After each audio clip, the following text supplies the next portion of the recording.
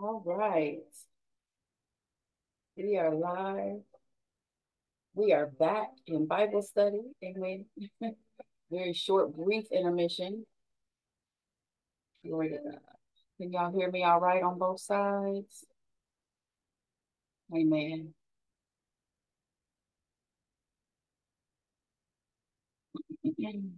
Perfect. Amen.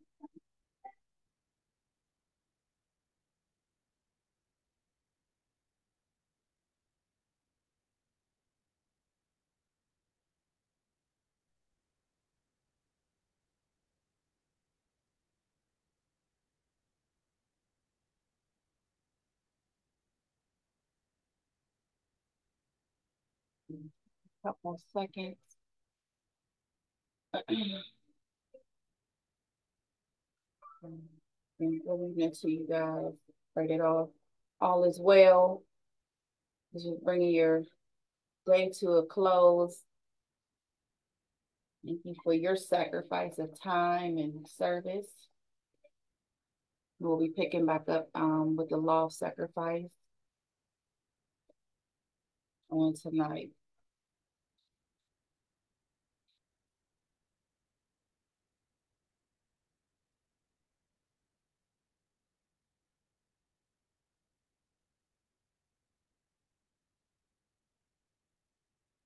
Everybody okay? Yes, doing good. Amen. Amen.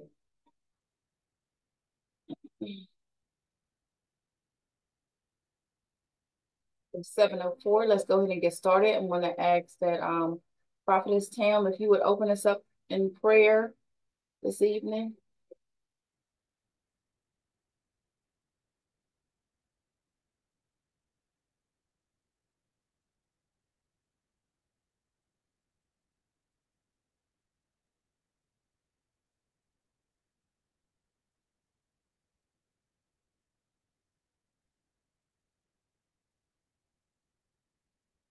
Praise the Lord. Amen. Prophetess Tam, could you open us up in prayer? Hallelujah. I'm sorry. We thank you, oh God, for this day, oh God. We thank you, oh God, for allowing us to assemble here on today, oh God. Now, God, open up our minds, our hearts, oh God, to receive, oh God, the word that you have placed in your apostles' belly to release unto your people, oh God. We glorify you, oh God. We thank you, oh God, for every nugget, oh God. We thank you, oh God, for every scripture that is about to be read and broken down, oh God. We thank you, oh God, to allow us to sit at the table, oh God, and eat, oh God, of your word, oh God, as we take it piece by piece, spoon by spoon, fork by fork, cut up in little pieces as we have to, oh God. We thank you, oh God. We glorify you, oh God. We magnify your name. In Jesus' name, amen.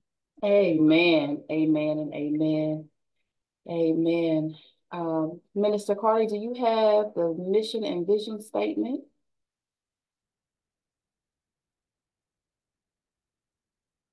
You're on mute.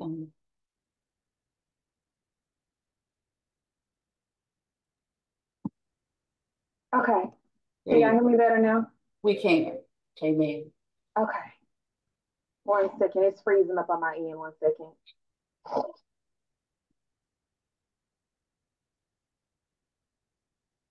Hallelujah. Okay. Yes, ma'am. So the statement for Trailblazing International Ministry, starting with the mission statement, is here at Trailblazer International Ministries. We are empowering people by the power of spirit in the word of God to think it, believe it, speak it, and be it. And our vision statement is we strive to bring all of the knowledge to the knowledge of God in biblical truth and teachings of sound doctrine of the gospel of Jesus, who is the Christ, making ready prepared disciples to go throughout the nation. We understand that our testimonies are manifestations of proof of the power of God that works through the believer. And the tag scripture is Philippians 1:12 through 14. Amen. Hallelujah. Amen. Glory to God. Glory to God. Thank you so much. And good evening again, everybody. Good evening, those that are logging on. Good evening, Apostle. Good evening, everybody, for logging in, joining us for our midweek Thursday night impartation Bible study as we are continuing in the series of Law and Order. We are on the second law. This is part 2 of the second law, which is the law of sacrifice. We spent a little time diving into the law of honor, and now we are in the law of sacrifice.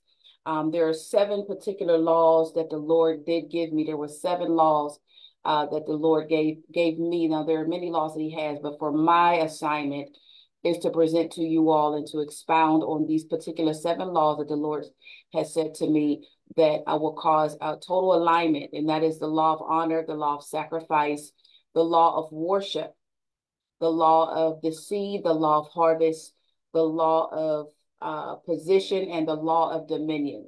Those 7 are the ones that we will spend time in this particular series of Law and Order that I'll expound to you. So let's go ahead and get started. Since we did miss last week, let me just take a brief moment to thank everybody, thank the team. Thank you all so much for your sacrifice of service, for jumping in and putting your hands to the plow.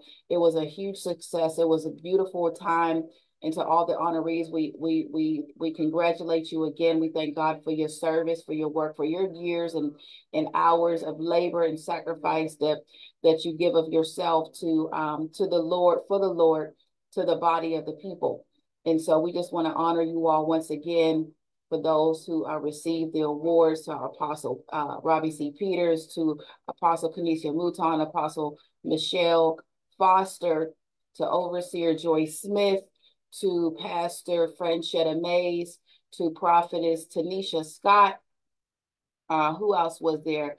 Pastor Terrence Hall, to Evangelist Kat Catrice, to Minister Cameron Shotlow, to Elder Donnie Nelson Jr. I don't think I missed anybody. To all those that received, I think that was everybody. Glory to God. I went by memory. Amen. So to all you all, once again, we honor you all. Thank you for your service, and I pray that you will continue to, and I hope that encourage you to continue on with the push, to continue to do the work and not give up. You are greatly appreciated and loved. Hallelujah. So let's go ahead and get started. Let me do a quick little recap on this law of sacrifice. All the laws are important. Of course, I do a lot of drilling down in on the law of honor as I have, because I believe that is one. All the laws, what the Lord called law, is important, but the law of honor is so relevant and is so imperative that we understand that, because it is the seed to access. But the law of sacrifice is also important, because without sacrifice, it is the seed to the move of God, is the seed to dwelling in his presence. Amen. And so whenever there is something given of oneself, which is a sacrifice, anything that's sacrificial, it moves the heart of God. It allows his hands to move, and he comes to see it, gets his attention. And so we have to understand that whenever there is a great move in your life, whenever there's a shift to a new dispensation, whenever there's any type of transition, there's a sacrifice that is required whenever one is wanting a change. So sacrifice is also a seed of change. Sacrifice is the seed of transition. And whenever you understand this law and you operate in this law, whenever there is a sacrifice given, there's a transition, because it is a transactional movement. It's a transactional movement. I'm giving something to receive something, although the intention should not always be just to receive, but I'm giving of myself. That is something sacrificial, something that may be difficult, that will not, it's not going to be easy, or else it would not be a sacrifice. Amen. It would not be a sacrifice. The law of sacrifice provides an opportunity for us to prove to the Lord that we love him more than anything. It proves God. It shows that we're trustworthy. It shows that we trust him. It shows that we trust him. It shows that we honor his integritous word. It shows that we believe that he is an integritous God. Glory to God. The law of sacrifice is also twofold, what we talked about the last time we were together, as for testing and drawing. It allows us to learn something about ourselves, what we are willing to offer to the Lord through our obedience Sacrifice also tempers us for obedience. Hallelujah. It tempers us for obedience. It brings us to a place of uncomfortability. It will move you and shift you out of complacency and mundane thinking, is what sacrifice does. This is just a recap. So we talked about being uncomfortable. We talked about sacrificing ourselves, which is found in Romans 12:1. Many of us have quoted this, we read this, we've learned it, maybe even preached it at some point in time, that it says, I beseech you, therefore, brethren, by the mercies of God, that we present our bodies as a living sacrifice, holy and acceptable unto God, which is our reasonable service. Sacrifice. Are you willing to sacrifice yourself?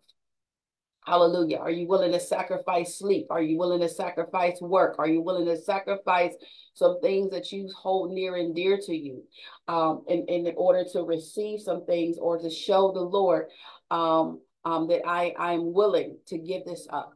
A sacrifice is a lifestyle found in 1 Peter 1:15-16. But as he which have called you is holy, so be ye holy in the manner of conversation, because it is written, be ye holy, for I am holy. Sacrifice is a lifestyle. It means that I have to guard myself and not act out or respond or react how the flesh wants to just feel. I'm not going to say what I want to say. I'm going to sacrifice and put my flesh under subjection and be mindful of what I say. That's a sacrifice within itself. Because why? It's a lifestyle. I can put some things down and say, you know what, I'm not going to react the way I want to. I'm not going to say what I want to. I'm not going to use gestures of my body like I want to. Amen. But I'm going to sacrifice that. Why? Because I'm living a lifestyle of sacrifice.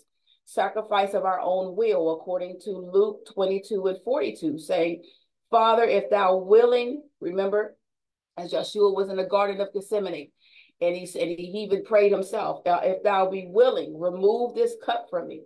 Nevertheless, not my will, but thy will be done. Matthew 26:39 also went a little further when he fell on his face and prayed, my Father, if it be possible. You know, another interpretation from another writer in another gospel says, if it be possible, let this cup pass from me, but nevertheless, many times we'll be faced with things, but that is a place of sacrifice. It is a humbling experience. And when you operate in our law, said, are you willing to sacrifice your own will? Because we have free will. Am I saying I'm going to sacrifice even, watch this, because the Lord has a permissible will and he has a perfect will. Some of us, we like being in the permissible will of God because we want to stay and ride and skate along in life on grace. But what about that perfect will? What about indulging when you tap over into Jeremiah 18, when he says that, come on, when you go back to the potter's house and get in the center of a will and let him do you over. I don't want to just get by with God, but will I sacrifice even that and go a little bit further, go deeper in the things of the Lord and say, look, I want to be in your perfect will. Nevertheless, look, I don't want to go through this circumstance. I don't want to have to go through this season that I know it's about to be dry. I don't want to go through this season where I have to lose everything. I don't want to have to go through this season where I'm going to be stretched to the capacity beyond what I even thought. I don't want to have to go through this season to where I have to learn. I don't want to have to go through this season where God is sending me back to school or sending me to this particular area of career, because I really don't want to do that anymore. I want to do this, but the Lord said, I'm sending you here because this is what or who I called you to be. Will you sacrifice your lifestyle and your own will? Hallelujah. Sacrifice is beyond a seed of sowing financially. You have to understand it's a lifestyle. It's your will. It's giving up of yourself. But the law says that there is an exchange. And every time there was a sacrifice written in the Bible, which is our pattern, which is the portal which shows us the cycles and the seasons of those that God had personified himself to say, this is what you ought to mimic after. Whenever there was a sacrifice unto the Lord, he came to see about it. And there was a mighty move of God.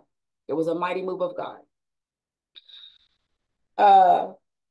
We named some over in Genesis 3:21, when the Lord even sacrificed and gave, there was a sacrifice made for Adam and Eve. of a coat, a skin. He had to clothe them. So a sacrifice had to be made. Why? Because for their sin, for their fall, they had to be covered. Hallelujah. So the Lord makes sacrifices for us. Hallelujah. There was a sacrifice that was not, there was two, another example of one that was received and one that was not. So we have to be mindful. That's why I said we have to make sure, Lord, is this what you desire? Not just, it's not, if it's just out of your flesh, it has to be something that God is requiring, or what he's asking for, or else it's not a true sacrifice. Cain and Abel. Cain gave God a sacrifice that God refused, but Abel had the sacrifice that God accepted. And sometimes we just want to throw God something because we think that's what he wants. We give him a halfway praise. We give him halfway worship. We give him halfway prayer.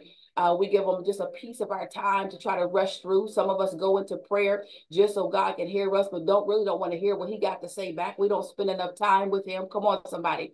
And so is that truly sacrificial? We give God chump change and tip God. Come on, but we tithe to waitresses and servers at the restaurant. Amen. So we tip God in worship. We tip God in praise and expect and have the audacity to expect him to move.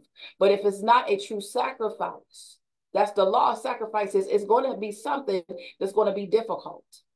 It's going to be something that's not going to be that easy. But the law says there's an exchange. God comes sees, and we're going to get into this in a minute. I'm excited about where we're going to go with this. Hallelujah. On tonight. There was a sacrifice that Abraham gave unto the Lord when he built an altar and gave a sacrifice. The Lord came, and when the Lord came to see about this sacrifice, when he burnt it on the altar, watch this, there was promises that was made. There was an exchange. Abraham gave a sacrifice. He shifted and moved, and because of that, God came and, watch this, gave him a blessing. He said, I want to bless those that bless you. I want to curse those that curse you. Your descendants shall have, and see this, there will be legacy that will come out of your loins. Come on. There will be legacy, and a lot of times your sacrifice creates the room for legacy to come behind you. And you may not always see it. You may not always see it, but your sacrifice will make room for those coming behind you, and you will leave an inheritance of legacy. Amen. And sometimes, and that's another portal or means of sacrifice, because sometimes we think what we may sacrifice is just for us. It cannot be selfish. It has to be selfless as well, because a lot of times, and those are on here that may be a parent, that is a parent, you make sacrifices that's not for you. You sacrifice for your children, for those that are coming, for your seed and your seed. And it's the same thing. You want to sacrifice. Why? Good evening, man of God. Thank you for joining us. The sacrifice is for those that come behind you as well. Abraham made a sacrifice, and because of that, generations, the Lord said this will happen forever, that the generations after him was able to receive land and things and provisions that God had. Amen. Glory to God. And then we talked about Philippians 2:17-18. It says, yes, and if I am being poured out as a drink offering and on the sacrifice and service of your faith, I am glad and rejoice with you all for the same reason, as you also be glad and rejoice with me. Here we talked about how Paul mentions his willingness to be poured out as a drink offering, as a sacrifice. Are you willing to give what you have? Are you going to hoard the word? Are you going to hoard the things that God gives you, the outpour, the impartation, the wisdom, the knowledge, the understanding, the intellect, the wit, the gifts, the talents? Are you willing to be poured out like a drink offering? I don't know about you, but I told God I want to go back home. When it's time for me to go home to glory, I want to go home empty. I want to pour and give out everything that I have, because I don't want to be found like the man with the hidden talent. We have to understand why that was so, because what happened was he wasn't operating in the law of sacrifice. He hoarded what God gave.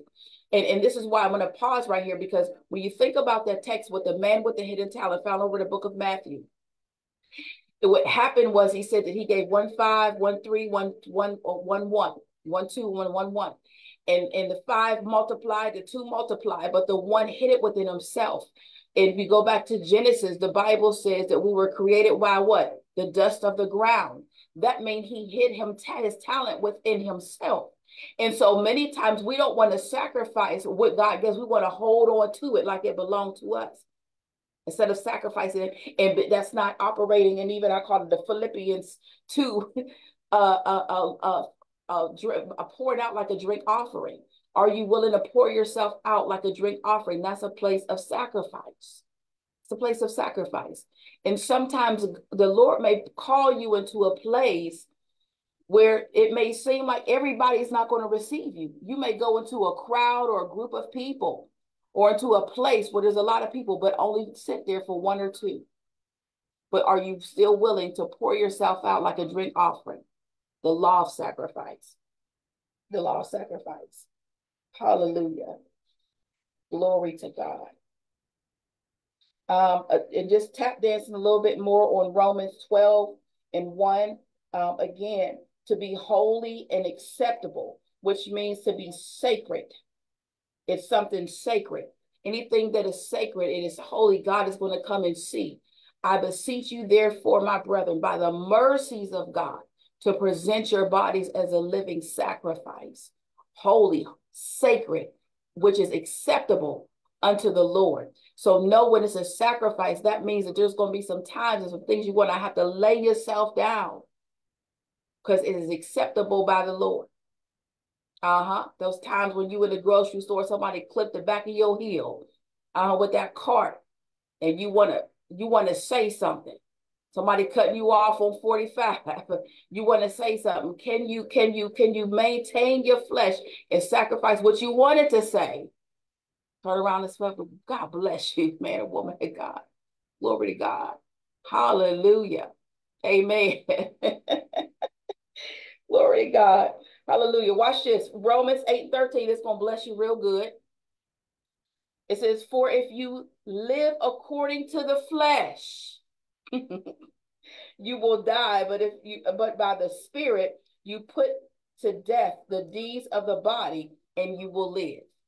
All right. So that should help you out real good. Whenever you want to say something that you shouldn't say, and you want to remember to sacrifice your own words and your lips of what you thought, can you sacrifice the things that are upon your heart and go ahead and build an altar upon your heart so that the Lord will come see about that and help you deal with those inner issues so that you're presenting your body as a living sacrifice, holy and acceptable. Amen. Remember, so Romans 8:13, beloved. So if you live according to the flesh, then you will die. But if by the Spirit, then you put to death the deeds of the body. Glory to God. I just want to give that to you for free so you keep you in remembrance of the word of the Lord. Amen. First Peter 1:15-16 says, but as he who called you is holy, you also be holy in all your conduct, because it is written, be holy, for I am holy. That is presenting your body. That is making sure that this law of sacrifice is a lifestyle. It is how you live. It's how you think. It's how you move. And every day, the more that you die to yourself, you operate in the things of the Lord so that, good evening, everyone, so that you're getting into this place to where if I abide and operate and follow the law, this is law and order. How can I align myself to where I'm acceptable? How can I align myself so that I'm pleasing unto the Father? How can I align myself? Because these are law, these are principles that God said, if you abide by these, this is learning his statutes, learning his ordinances, learning his statutes. What did God say? These are the laws that many don't want to talk about. The Lord is saying to us, when you understand the law of sacrifice, there's an exchange. If you wanted, this is the seed. So those are just logging in. The sacrifice is the seed of transition and change. If I really want a true change in my life, if I want to transition, then I need to understand the law of sacrifice. And when I operate under this law, there will be total true transition and change in my life because I'm giving up something in order to receive something. Amen. Amen. 2 Samuel 24:24. 2 Samuel 24:24. In this story, David has sinned. Watch this. So this is going to help some of us out that's fallen. David has sinned against the Lord, and he's told to go to the threshing floor. Over in 2 Samuel 24, he was told to go to the threshing floor of a man by the name of Araunah and build an offering there and sacrifice there. And then this man, Arua, tells David just to take whatever he needs for free of cost. He said, go ahead and just take whatever. He's heard about David. He has a reputation. I hope y'all hearing this. He has a reputation. Y'all go over there to 2 Samuel 24:24. He says, go ahead, have whatever you need. Go and do whatever you need. But David was in distraught because he sinned against the Father. And watch what happens. Then the king said David said to Araunah, no, but I will surely buy it from you for a price. Nor will I offer burnt offerings to the Lord my God with that which costs me nothing. I'm going to have to pay something. Watch this, because I understand that I'm in error. Watch this. Those that we understand, we want to come to the altar and we want to just fall out and have deliverance. And when we get up, we cry, pick our lashes off the altar and straighten our wig, then we think everything is all right. But we want to listen, there has to be a sacrifice. Watch what King David does. Now, this is the one that God said, this is the man after my own heart. So David bought the threshing floor and the oxen for 50 shekels of silver. David wanted his sacrifice to be acceptable to the Lord. And he knew that if it cost him nothing, that it would not be acceptable. And if it cost him nothing, it will not be a sacrifice. A sacrifice means it's going to cost something, beloveds. It said that David had sinned against the Father, and he understood this. He said, let me go and give a sacrificial official offering to the Father. He said, I need to go somewhere. And the other king said, look, you can have this. He said, no, I got to pay for it. There has to be a cost, because therefore it wouldn't be a sacrifice if it came for free. Many of us want stuff for free in our life. We want to enter into people's heart. We want this, but we're not willing to pay a price for anything. And that's where we got it twisted and wrong. There's going to be a cost in order for it to be considered a sacrifice. It's going to cost you something. It's going to cost you some blood, sweat, and tears sometimes. It's going to cost you some extra nights of prayer. It's going to cost you some rest. It's going to cost you some comfort. It's going to cost you, watch it, something. Or else it's not a sacrifice. And if I really want to get into the place, watch this, if I really want to get into the presence of God, if I really want transition in my heart, if I really want my heart cleansed, if I really want my hands to be clean, if I really want the forgiveness, if I really want to seek the face of God, I'm going to have to be willing to pay a price of something. Because a sacrifice requires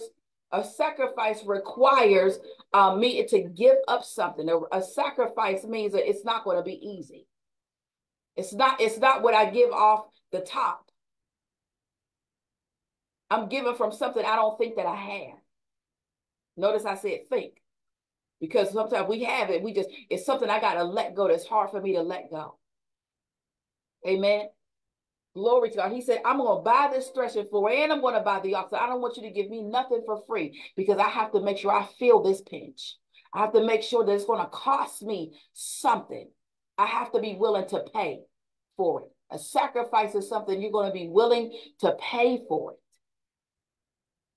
And many times we make sacrifices that cost us nothing. And sometimes in a form of money. Sometimes it's a form of time. Sometimes it's a form of service. Sometimes it's some of our possessions, our things. But it has to cost you something for it to be considered and received as a sacrifice. Amen. Ooh, Jesus. So let's go over to, turn with me over to the book of Kings. That's 1 Kings to be exact. Chapter number 17. And let's get this lesson here. Amen. I don't believe I might be. Good evening, everybody. Hallelujah. Let's go to 1 Kings, 1 Kings chapter 17. I'm going to read just a little bit because I want us to see this story. I want us to go into this time so we can hear what the Lord is saying about sacrifice, because as we can see on both sides, hallelujah, as those who are on leadership, who are in leadership and those who are on the receiving side of being covered, amen, in this law of sacrifice and how God views that and how obedience wraps itself into that and how this law plays out. Amen. Go with me to First Kings 17. Hallelujah. Hallelujah. And I'm just going to read just a little bit to about verse number 7, I believe. And it says, and Elijah the Tishbite, who was of the inhabitants of Gilead, said unto Ahab, as the Lord God of Israel liveth, before whom I stand, there shall not be dew nor rain these years, but according to my word. And the word of the Lord came unto him, saying, get thee hence and turn thee eastward, and hide thyself by the brook Cherith, that is before Jordan. And it shall be that thou shalt drink of the brook, and I have commanded the ravens to feed thee there. So he went and did according to the word of the Lord. So he went and did according to the word of the Lord. I just want y'all to hear that, because a lot of times we don't really follow the instructions of the Lord, and we still expect him to move and things like that. Sacrifice also requires obedience, which means you have to have an ear to hear the word of God and move with that. Because sacrifice also means sometimes you're going to have to go to places that you're not comfortable in, and go places that you don't understand, but God told you to go. He sent you there. He told you to do, and you don't understand. You may not even like the assignment, but the sacrifice says, not my will, but thy will be done. Yes, Lord. Amen. Amen, somebody. So, for he went and dwelt by the brook of Cherith, that is before Jordan. And the ravens brought him bread and flesh in the morning, and bread and flesh in the evening, and he drank of the brook. And it came to pass after a while that the brook dried up, because there had been no rain in the land. Did he not prophesy that there will be no rain in the land? Hallelujah. I'm going to go ahead and read down a little bit, because this is part of this text. And the word of the Lord came unto him, saying, arise, get thee to Zarephath, which belongeth to Zidon, and dwell there. Behold, I have commanded a widow woman there to sustain thee.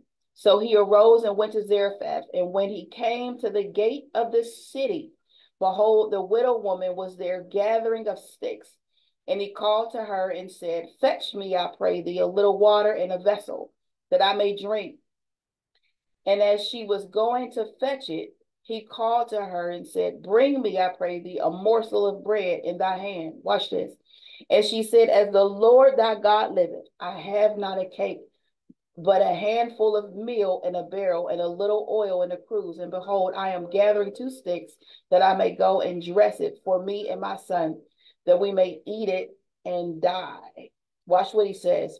And Elijah said to her, fear not, go and do as thou hast said, but make me thereof a little cake first, and bring unto me, and after make it for thee thy son. Hallelujah. Jump down to verse 16. And the barrel of meal wasted not, neither did the cruse of oil fail, according to the word of the Lord, which he had spoken by Elijah. Glory to God. Hallelujah. The law of sacrifice. The law of sacrifice. He said, do not fear. Verse 13. Verse 13, he said, do not fear. Go and do as ye have said. But first, make me a little cake of it and bring it to me, and afterward make something for yourself and your son. Hallelujah. Elijah he's in a place called Cherith. He's in a place called Cherith. And I want you to understand how profound this is. Cherith means in Hebrew, it comes from a root word that means to cut off or cut down. The name also signifies to engrave or to carve, a cutting, separation, gorge, to torrent or a winter stream. It was a remote place where God hides him, leads him, and feeds him. See, sometimes as we're going through some things and as we're going through transitions, as he had just prophesied, many of us have been used by the Lord for those who've been walking with God and or God, you know, you trying, you're seeking the things after him. You're on this path, you're on this journey with the Lord, and you just, you know, and God will send you to a place. This place was, it signifies to engrave or to carve. And it was there in this place. It said that he was in Cherith. He was in Cherith, and he caused him to sit by a brook where he sent ravens to feed him. And this took a sacrifice in trusting God.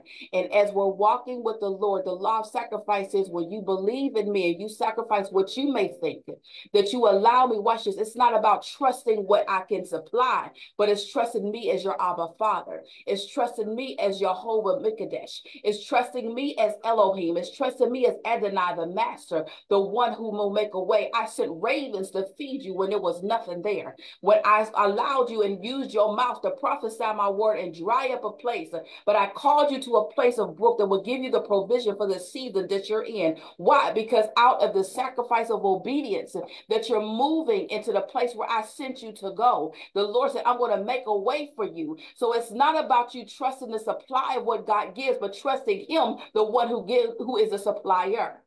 Glory to God. The law of sacrifice. Y'all need to understand this. Cherith means a place. It signifies engraving and carving and cutting away. Why? Because before I get you to your next, there's some things I'm still working out of you. There's some things that I'm working in you. I got to carve away some stuff because especially those, the prophets that are in the room and those that are on the live and those that God is utilizing. You say, I'm going to cut away some stuff. And as I send you to a place called the brook and send some things that you look, a raven was considered and is still considered a dirty bird.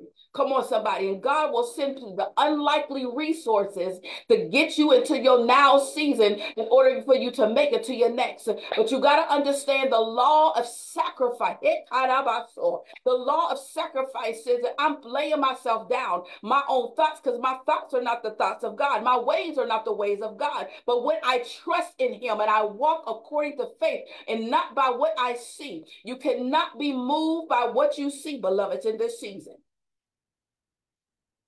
Then watch this, he will not send me to a place. He said that he was in Cherith.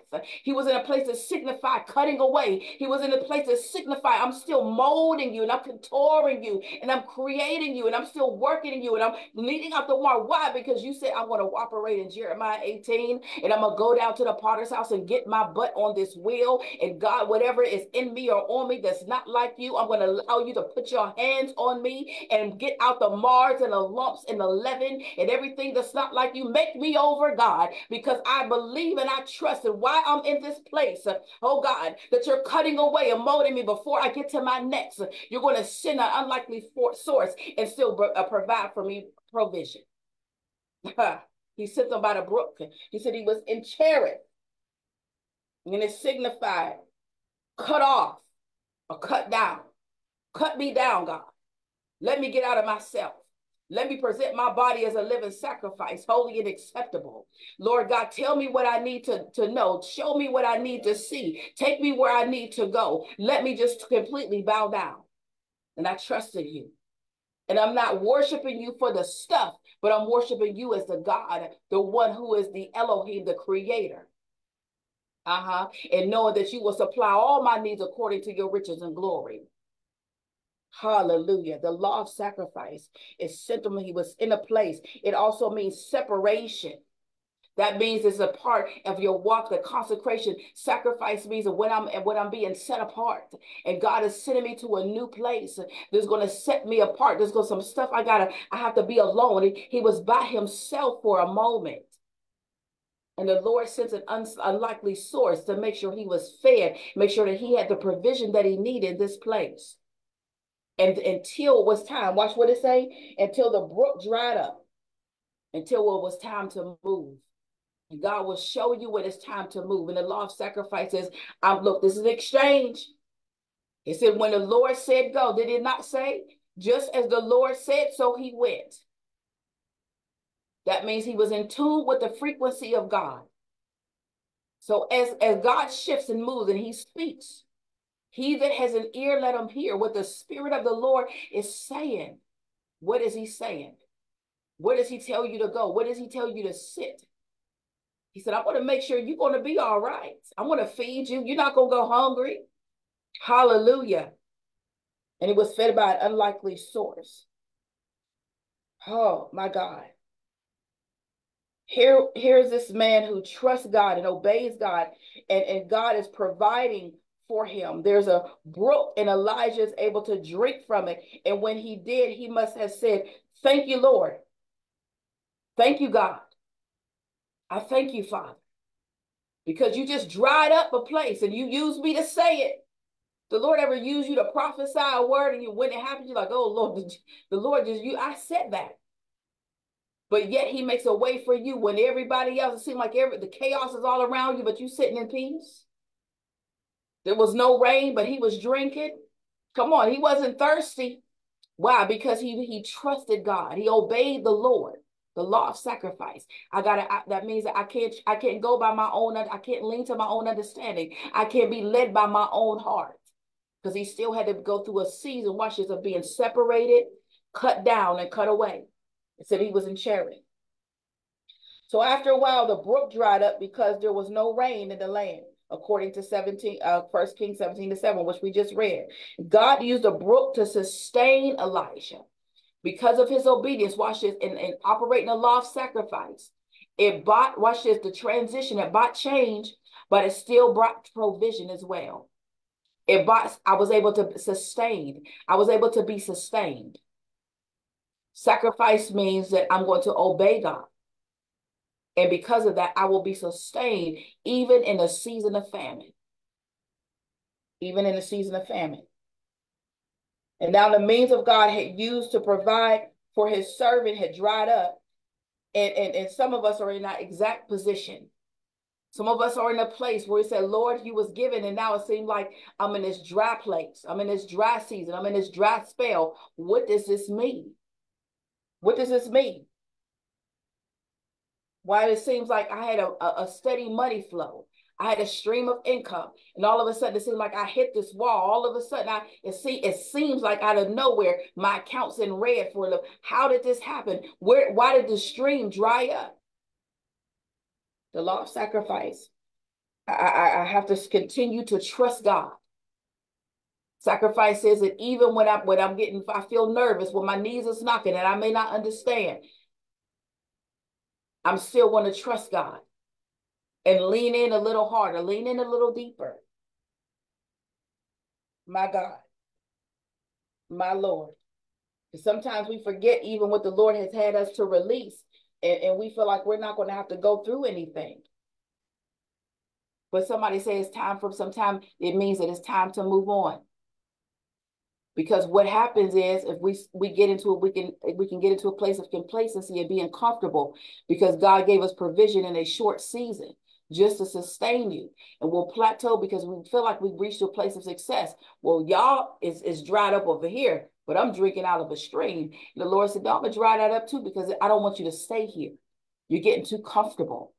You allowed a temporary place that allowed you for rest to become the place where you want to plateau and get too comfortable with me. You made that your mountaintop, but was only supposed to be a place of rest.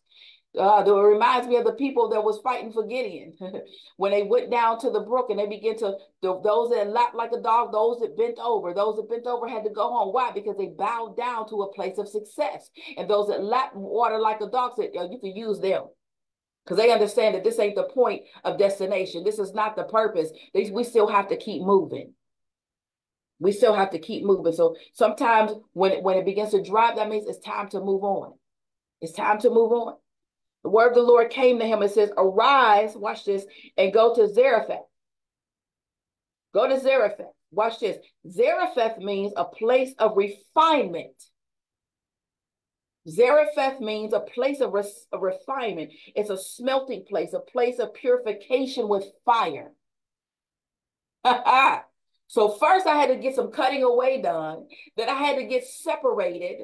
Watch this. He still gave me provision in that place to let me know God is still with me. He's not leaving me. He's not forsaking me. He's using me. But then I had to move and go to a place called Zarephath. And some of us are in a place called Zarephath. Some of us are in a season of refinement. I need you to understand how this correlates with the law of sacrifice. When you operate and follow the law of sacrifice, it means it's going to take you from one place of being cut away, of being separated. God is dealing with you. And then he says, now I'm going to refine you. Why? I can refine you more because I cut the fat away. I cut some of the old man. I cut some of the old skin. I cut some of the old mindset. I cut some of the old ways, the whole way you talk, the whole way you thought, the old way that you moved. And now I'm bringing you to a place to be refined. Said, I'm sending you to a place of Zarephath. Come on, prophets. I'm sending you to the place where your prophetic word is about to get sharp. I'm about to send you to a place where your ear is about to be real keen. Come on, seers. I'm sending you to a place where you're seeing, your eyesight is going to get, discernment is going to get so keen and sharp.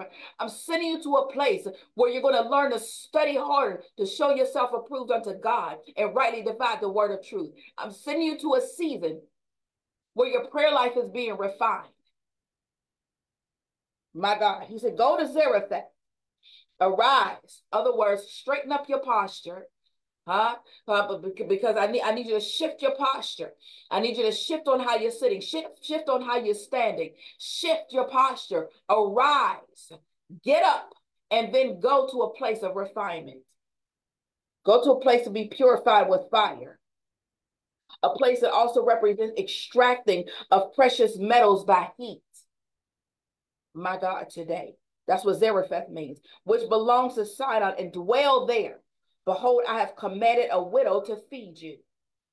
My Lord, God has more than one way of supplying what you need.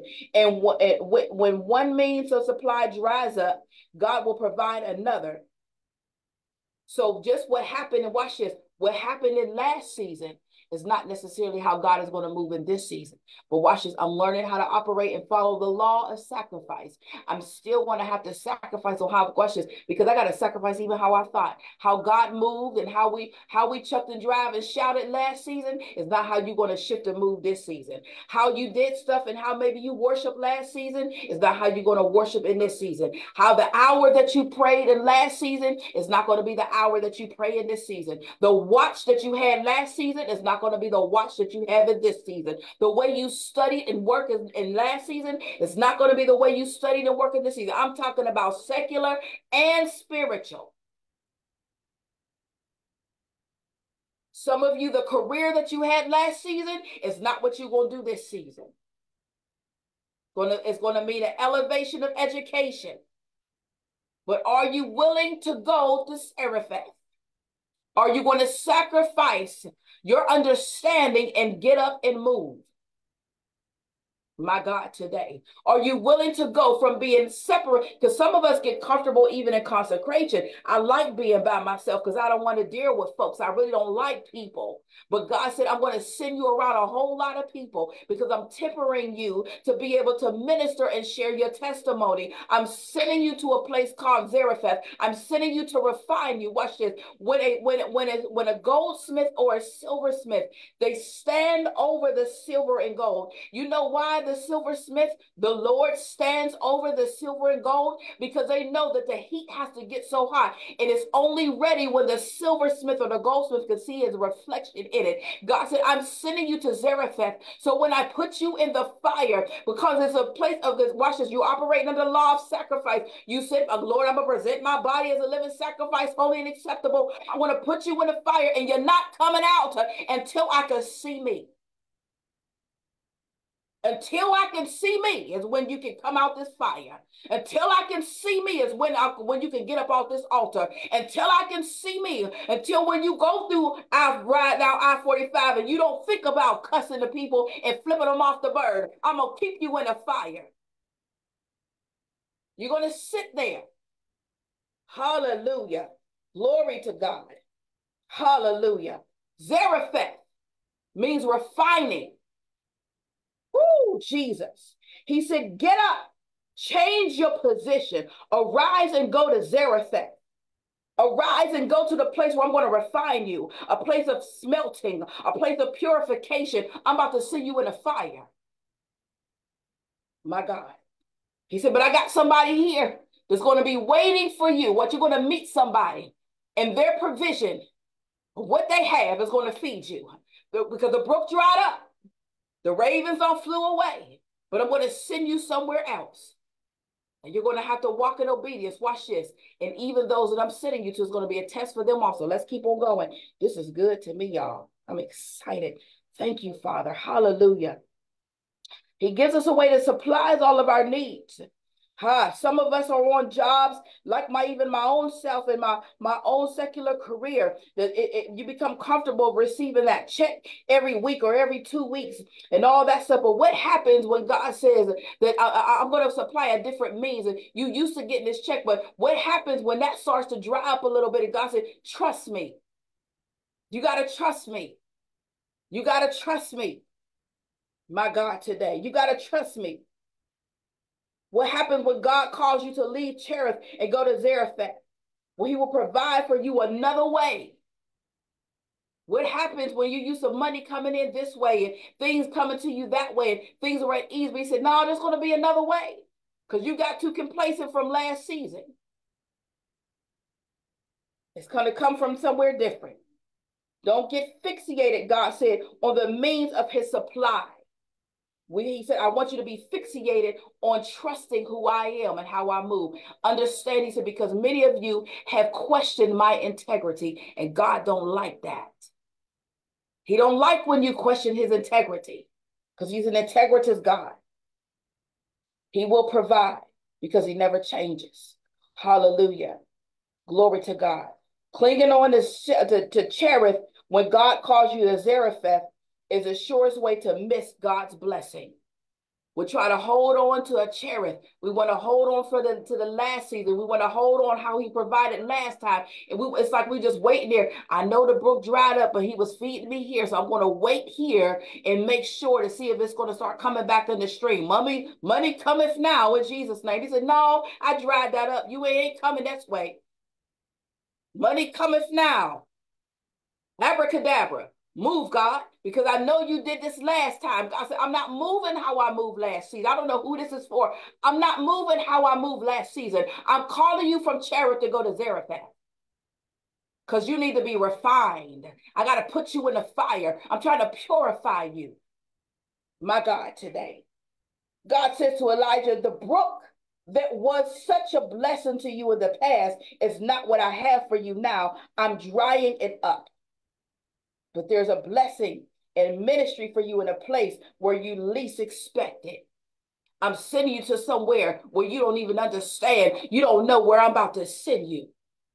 Because there was something I did for you in Cherith, but now I got to exercise it. See, we like when the Lord gives us prophecy word and he calls us this. He calls it, come on, those that just been ordained. God called you anointed. But what happens when he set you in a place and now exercise what I've anointed you for? Exercise what I've given you the position in. It's time to exercise that works of ministry. Where are the works of that belongs with the title? What's the works that belongs with the position?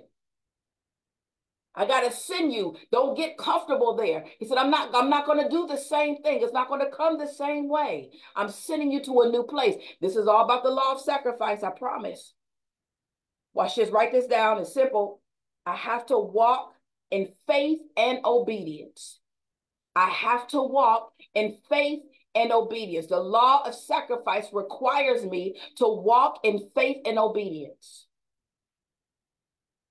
2 Kings 17 and 10 says, or 1 Kings, I'm sorry. So Elijah arose and went to Zarephath. So he got up and he went. And when he came to the gate of the city, oh my God, when he got to the gate, to the very entrance of this place, behold, there was a widow. She was there gathering up sticks. Gathering up sticks. Obedience was the pattern of Elijah's life. So we have to understand. Modus operandi. Remember I said the pattern, the pathway that God has already set. We follow the patterns of those that God already personified itself in before us. Modus operandi, that means there's a pattern, there's a pathway that came up against it. That's a Greek word for pattern or pathway. There's a pattern in Elijah's life. And when he arrived in this place for refining and purification, there was a woman in desperate poverty gathering up sticks on a dump outside the city. And Elijah asked her for a drink. And as the woman returns to go and get the water, he says, and bring me, go ahead. Matter of fact, while you're there, bring me some bread. Bring me some of that cornbread. Bring me some of that cornbread too. And the woman says, as the Lord your God lives. She knows who the Lord is, but she is not a believer. At this point in the story, the Lord is Elijah's God and not hers. And as the Lord your God lives, she said, I have nothing baked. Only a handful of flour in a jar and a little oil in a jug.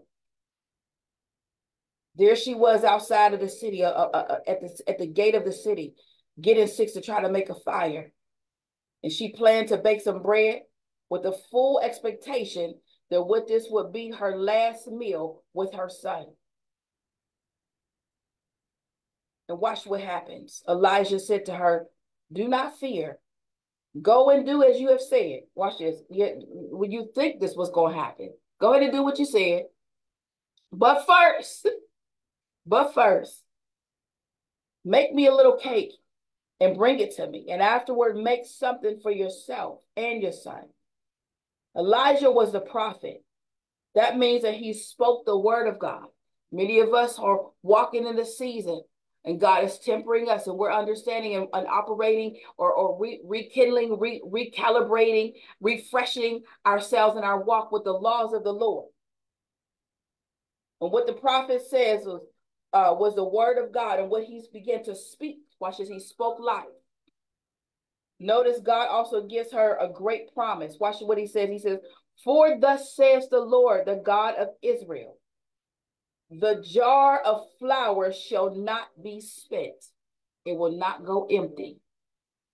And the jug of oil shall not be empty until the day that the Lord sends rain on the earth. Now, here's the thing. Some of us might say it sounds, like, we can miss that promise. We can miss that because sometimes we're seeking a supply out of the Lord and miss the promise, the great promise, what he said.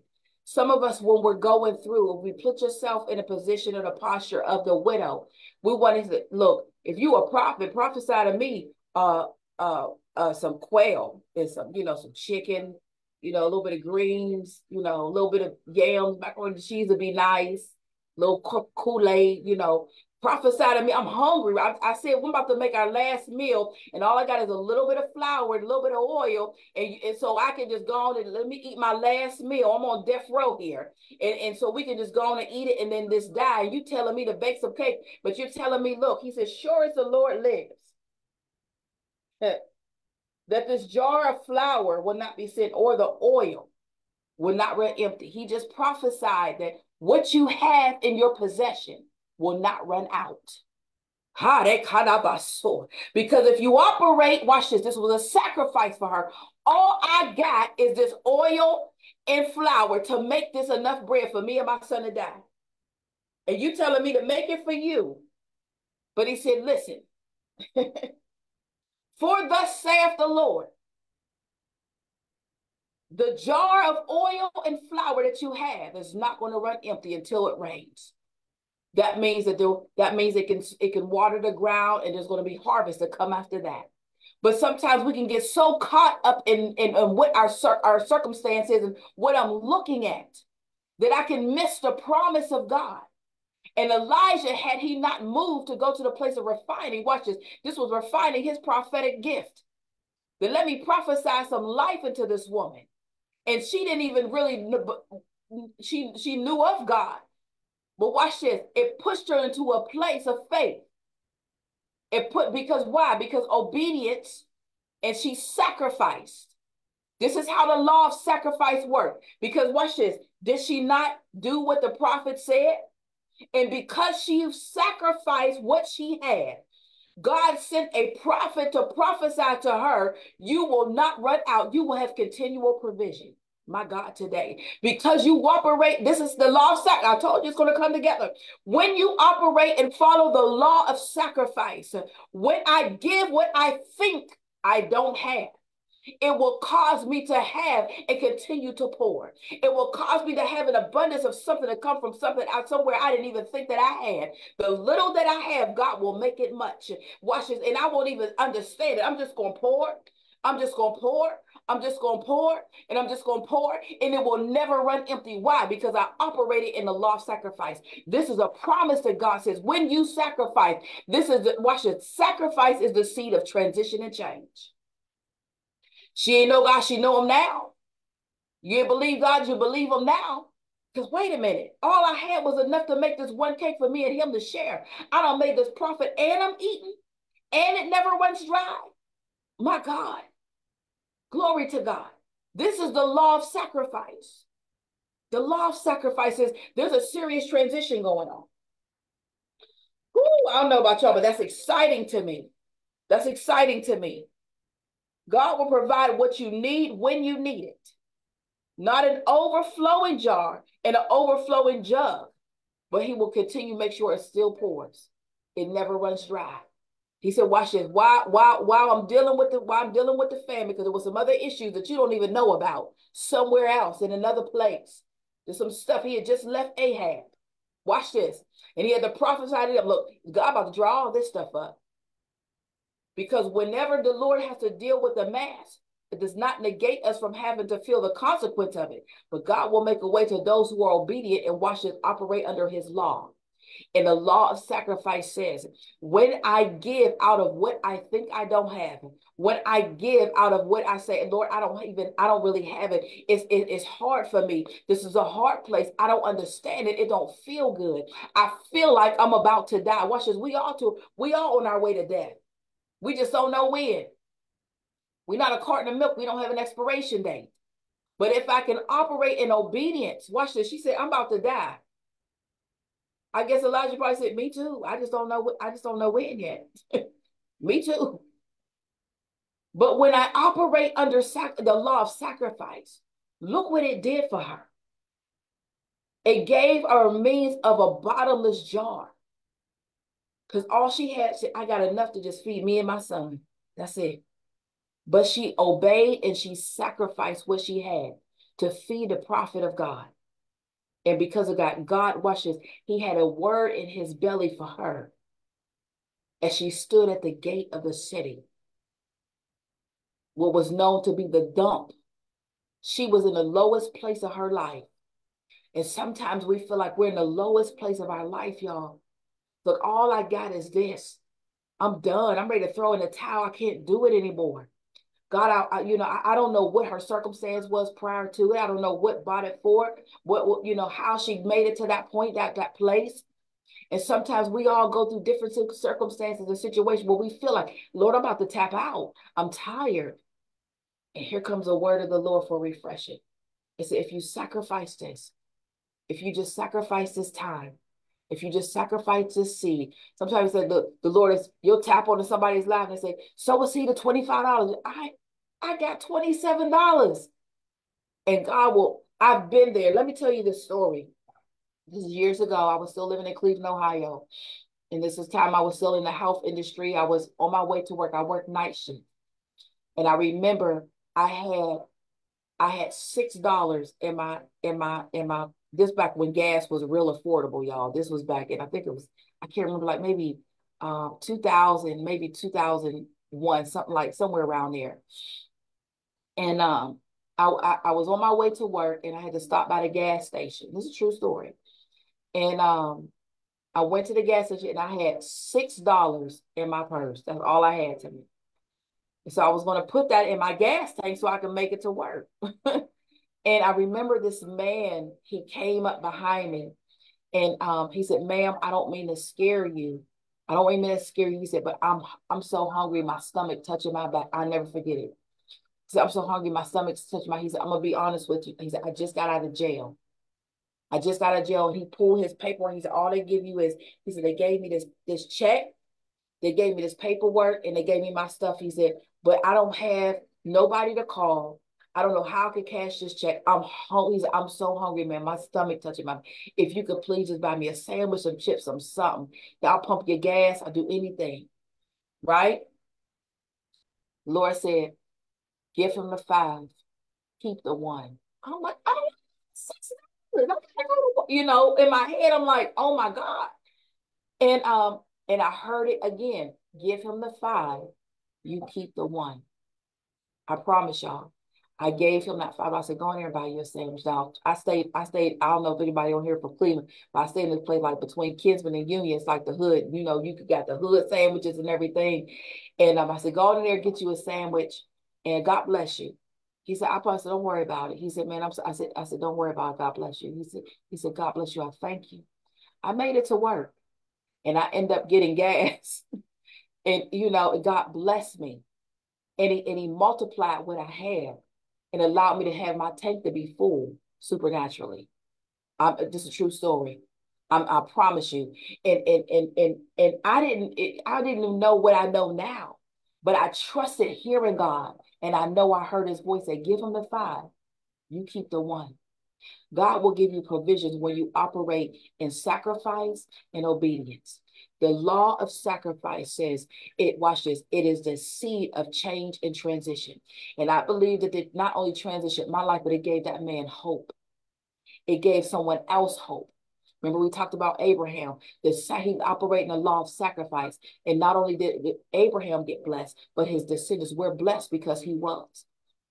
We're part of the descendant. We're part of that heir. So we have to understand how this law of sacrifice works. When God said, this is my law, that means that he stands on it. And there's something in the kingdom courts that says, this is sealed. This is sealed. The law of sacrifice said, watch this, because she sacrificed and gave what she had, God made sure that she never ran out. She had the oil and the flour to continuously eat. She was ready to die. See, this is my last piece of bread, my last meal. I'm out here by the dumps, trying to find some stick to light a fire so I could bake what I got. And because she operated in the law of sacrifice, God honored that. And it caused a total transition and change in her life, her and her sons. And it was still a place of refinement for the prophet Elijah. It was a place of purification for the prophet Elijah. So the Lord used him and contoured him and also blessed her. Amen. Glory to God. Y'all talk to me. How we doing, Facebook?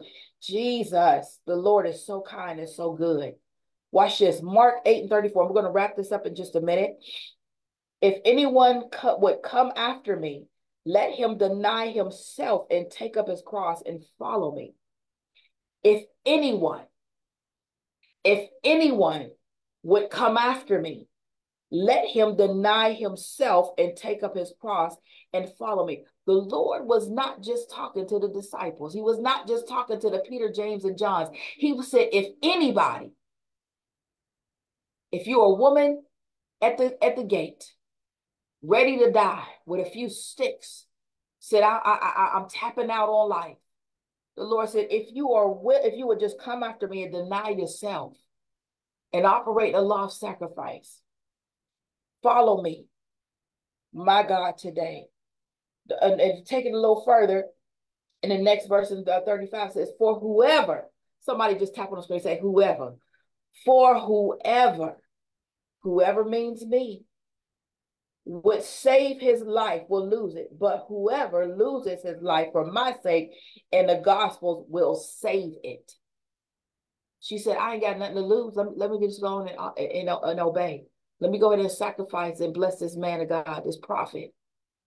And sometimes that means she was operating the law of sacrifice. That means that she gave up what she had. She came against her own thoughts and her own understanding and said, let me just go ahead and sacrifice this. And watch this, because of that, she gained her life. Because of that, she gained more provision. Hallelujah. To every kind of want and distress, insult, persecution, anything that we can face, he said, whatever, for the sake of the Lord, He has given and made room and made provisions. Hallelujah. For everything that we sacrifice and go through for him, the Lord makes a way and gives provision for us.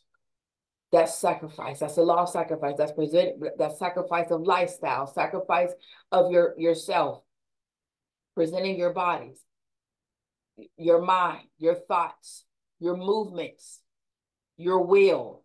Hallelujah. Glory to God.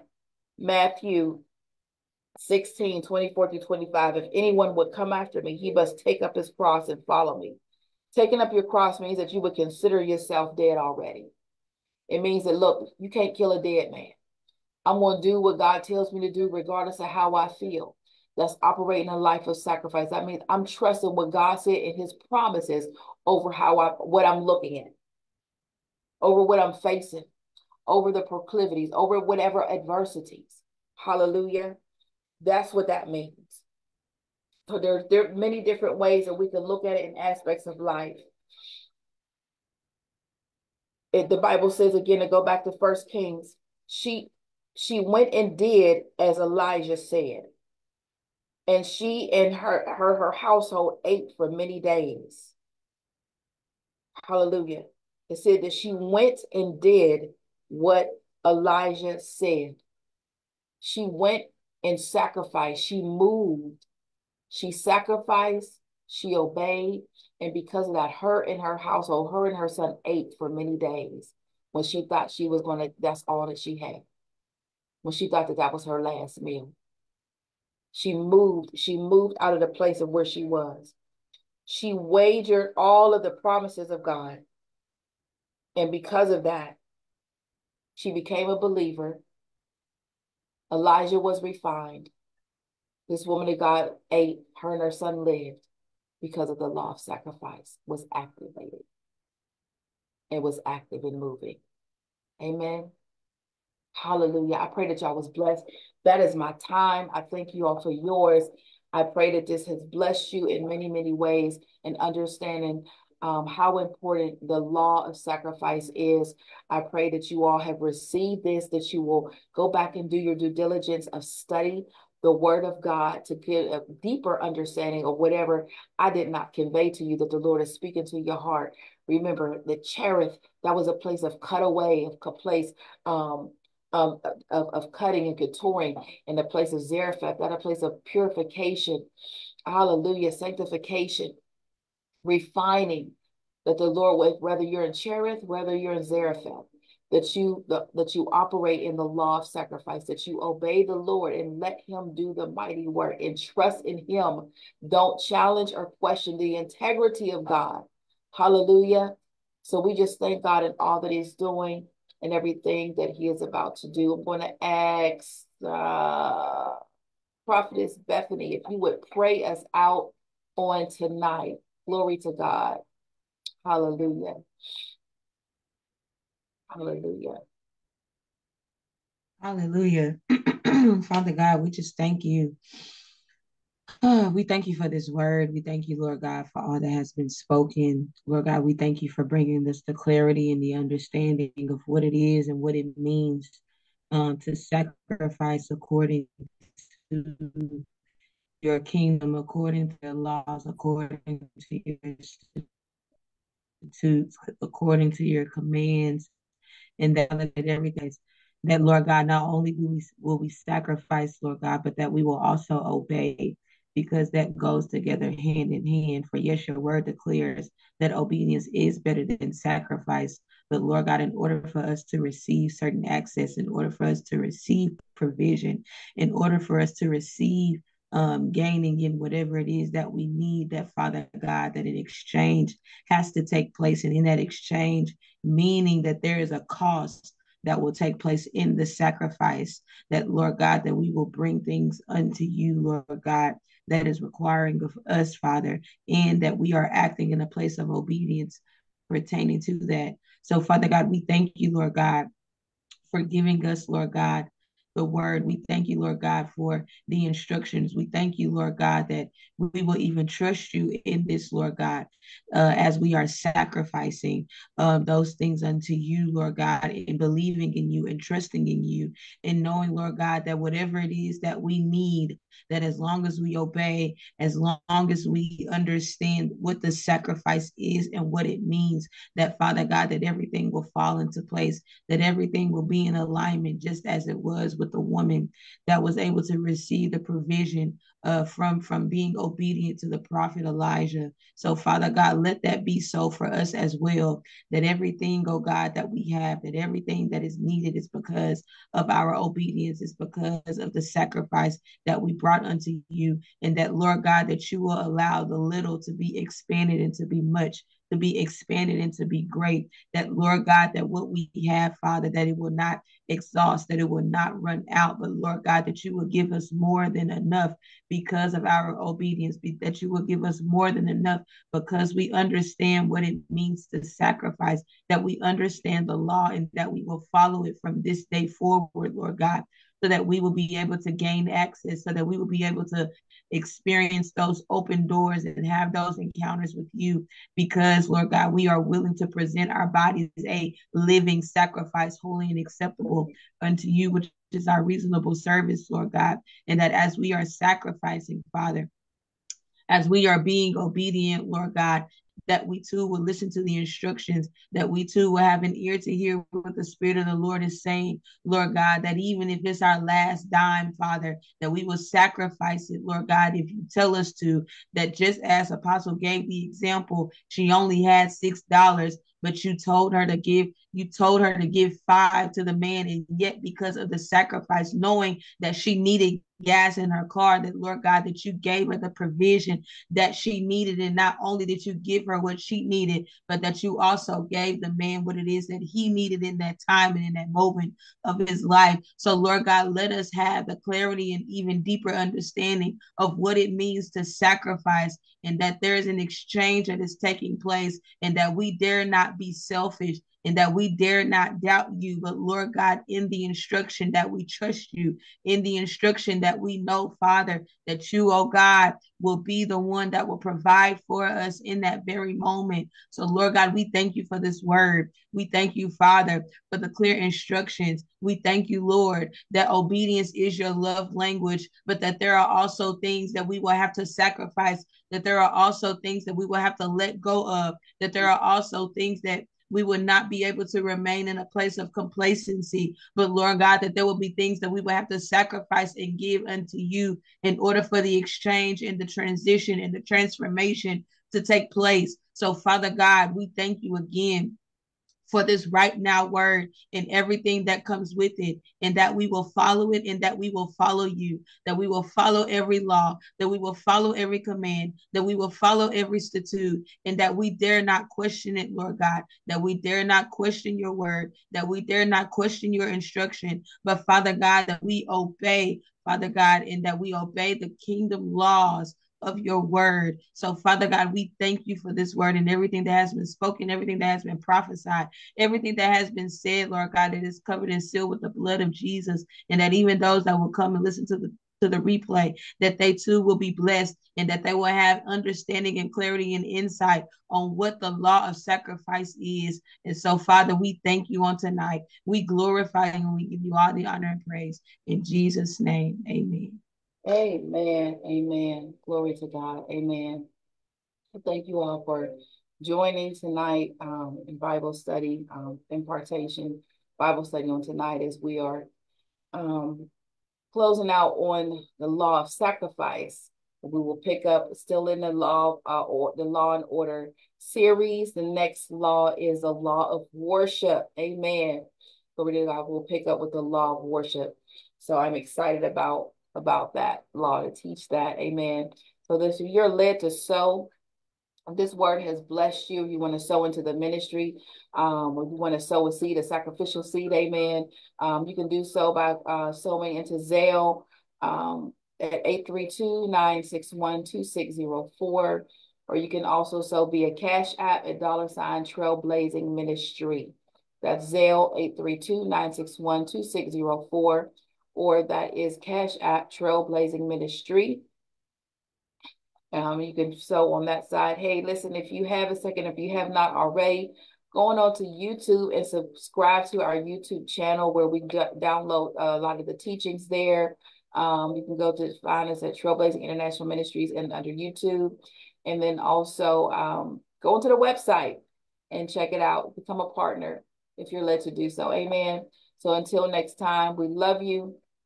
And remember to mind your disposition, because you may be the only Bible that someone will ever read. Until next week, the Lord say the same. We'll be right here at the same time, 7 p.m. Central Standard Time. But meet us back on the prayer line Tuesday morning at 5:30 a.m. Power of Agreement prayer line. We are praying. We are interceding. We are standing on the wall as watchmen and intercessors for the Lord. Amen. Tuesdays and Thursday morning at 5:30 a.m.